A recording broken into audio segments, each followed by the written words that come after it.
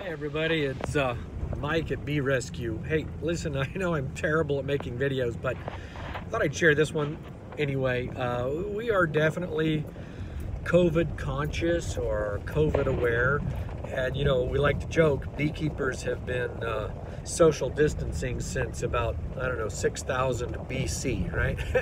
Anyway, that's all fine and dandy as a joke, but you know what? We can provide services, and we can do so in a way that you don't really have to be involved in the beekeeping itself. You don't even have to come outside if you don't want to. And so just to give you an example, I'm rolling into a client's site to help them treat their bees for mites.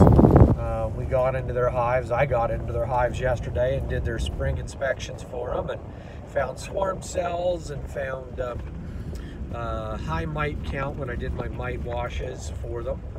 And so today I just want to go circle back and get a treatment on them with enough time left before we go get the supers put on so they can start producing some honey. So we're going to get 2 or 3 weeks worth of mite treatment on them, make sure they're strong and healthy.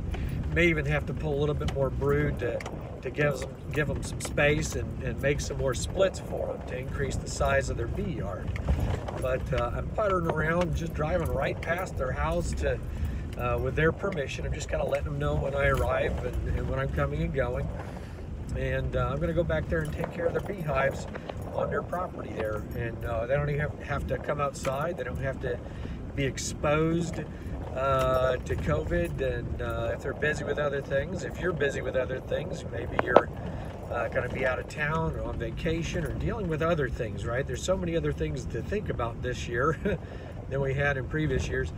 Guess what? We can certainly help provide services where needed. So anyway, if you all see a bee swarm somewhere and you want somebody to come get them, we network with a lot of other bee folks around town, so happy to refer out what we can't come get on our own.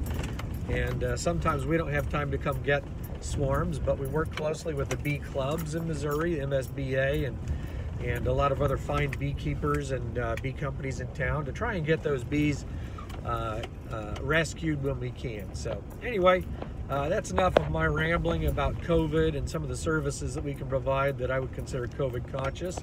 I hope you're having a great day, and I will talk to you later. Bye.